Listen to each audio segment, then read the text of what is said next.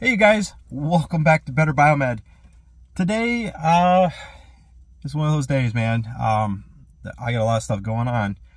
But anyway, I had somebody talking next to me on the airplane. I just got back from Michigan, and the person next to me was talking about putting your phone in airplane mode. Now this video isn't going to be about medical, but I want to discuss with you guys why they want you to put your phone in airplane mode and why some of us have been lied to a little bit. So the original thought is that your phone needs to be in airplane mode because it can interrupt communications between the tower and the jet.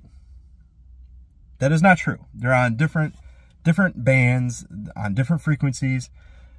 Not even close. All right, guys? And there are backup systems to backup systems for that. That's not the issue. The reason that your phone has got to or should be put on airplane mode is because it talks to cell phone towers. That's the problem. So let me break it down for you guys. When a phone goes between cell phone towers or mobile phone towers, now cell or cell phone, it used to be a technology, okay? So we are not on cell networks anymore, okay? We are now on the 4G, 5G networks. So when we call them cell phones, they're not technically cell phones anymore. They're mobile phones. And they changed their terminology on purpose because cell was a structure of a mobile network, right? And that is old, outdated technology, guys. But it's still applicable to what I'm talking about here. So when your mobile phone goes between one place and another, think of it as like circles. So your circle is around your phone and then the tower. And as you migrate between the 2 points, you will lose some reception or signal strength from one antenna, and you'll start picking up the next one. So that's where your circles kind of overlap. And when they overlap, your phone will communicate to the next tower saying, this is my MAC address, this is my network provider, and it will get the authentication to log into the next tower, all right?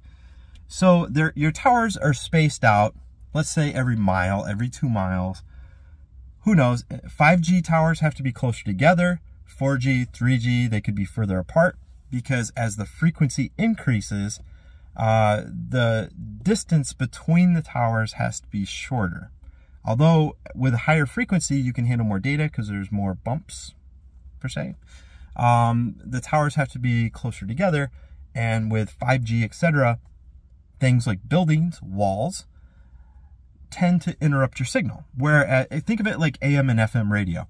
AM radio goes long distances because it's large, slow-moving waves versus FM, which is higher frequency, so there's more data, more sound. But FM can't go nearly as far as AM. AM, you can walk around inside a building with an AM radio. You'll probably pick up a signal. Whereas FM, you go a couple rooms into a building and, you know, it'll get all staticky and you might not get a signal. Well, the same thing kind of happens with cell phones. So now we're on 4G and 5G. Well, 5G can't go as far. And there's a lot of things that interrupt 5G signal. But that's not the point of this conversation. So basically, guys, you're in an airplane and you have these cell phone towers which are a certain distance apart. And as the technology increases, 4G and 5G, the towers have to be closer together.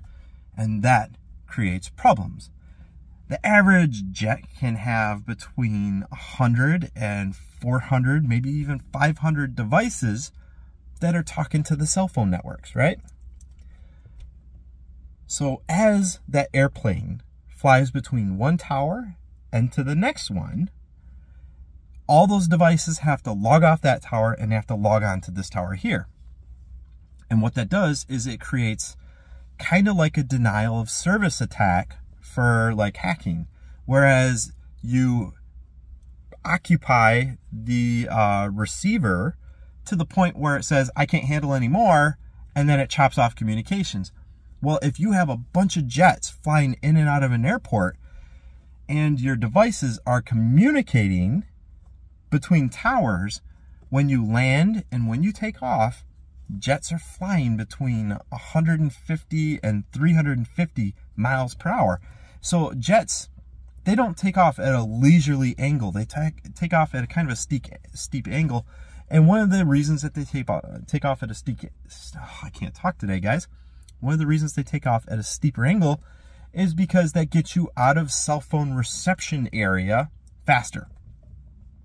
Now, there's other reasons why they take off at steep angles too, but think about it this way. If you took off at a shallower angle, all those antennas that you cross on your journey before you get up above the ceiling height, you are logging on and logging off of every single one of those antennas.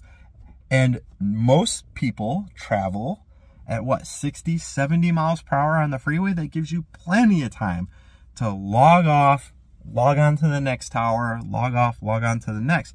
You have hundreds of devices on one airplane logging off, logging on, logging off, logging on, logging off, logging on. You are creating all this congestion in the cell phone or mobile network.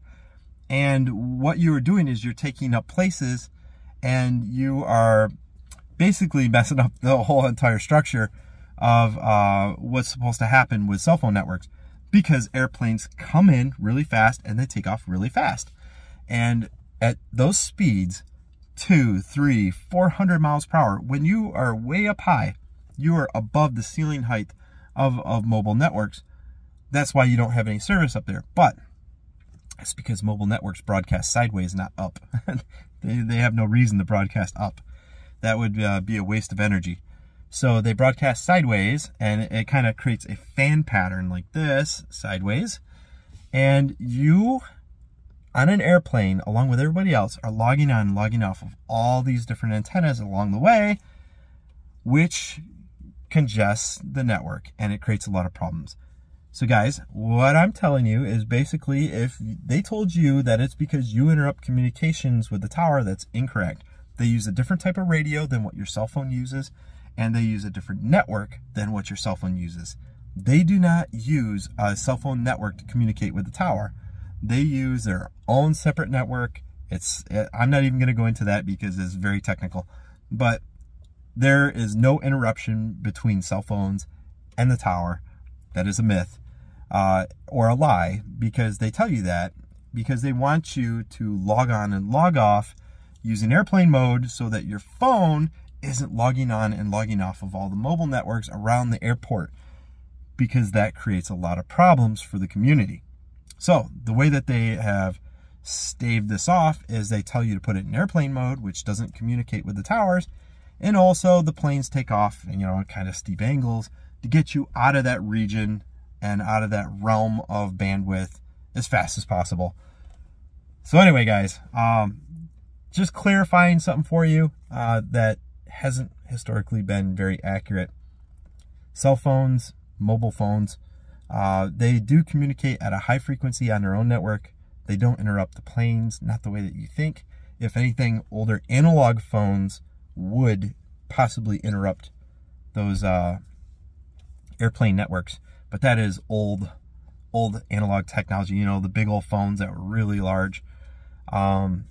That's because of the method that it communicates using analog signal. Anyway, guys, that's enough for this video. I'm just going to give you an update. I did fly in. I had an interesting conversation with somebody about mobile networks, and when they were telling us to put all our devices in airplane mode, I was just kind of shaking my head because what they were saying wasn't completely accurate.